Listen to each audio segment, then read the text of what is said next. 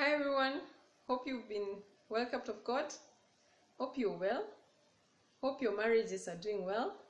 Hope those who are single are doing well. Hope those who are in school are studying well. Hope those who are in their teenagehood are enjoying it and growing well in the Lord.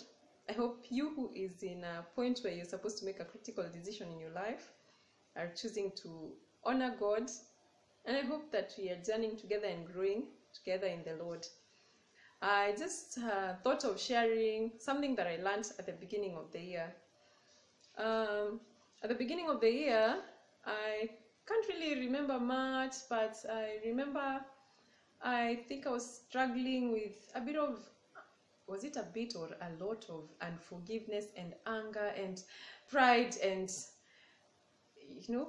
God just took that opportunity to show me so many things in my life that I needed to come to Him and allow Him to work in me. It's work in progress. If I tell you that I am no longer struggling with anger and forgiveness, impatience, I'll be lying.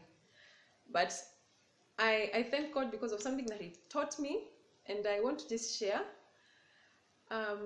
When you are going through any challenge, any sin, you're struggling with anything, the best thing to do is to look and see what God says concerning that issue.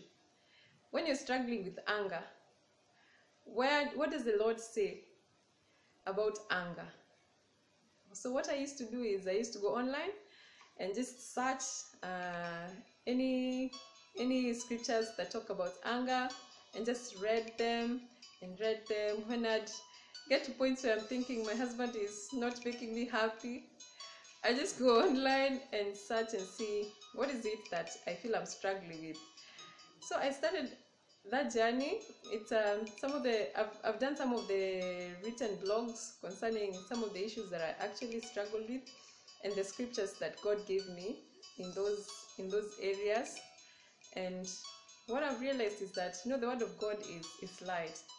When you read and learn and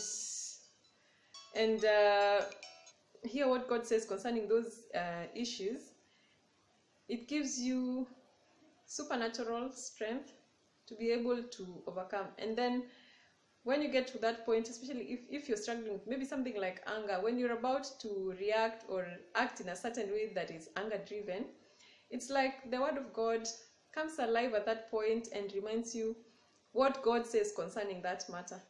So I want to encourage you, where you are in your season, whatever it is you're going through, whatever it is that you're facing, you're deciding about, search and see what God says concerning those areas of your life, and allow Him to work in you.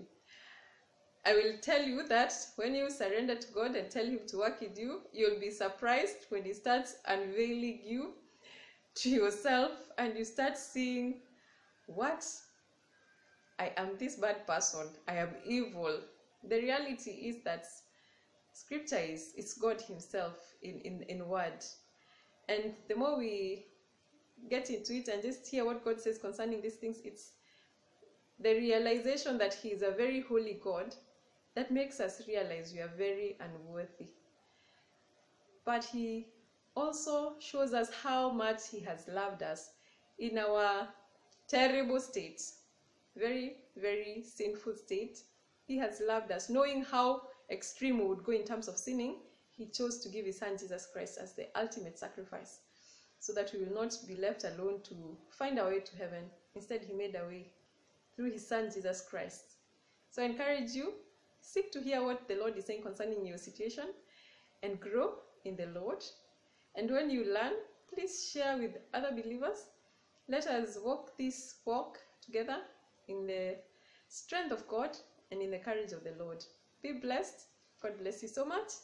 May He continually reach and minister to you and give you the courage to listen in on Him and what He's saying concerning every situation of your life and obey.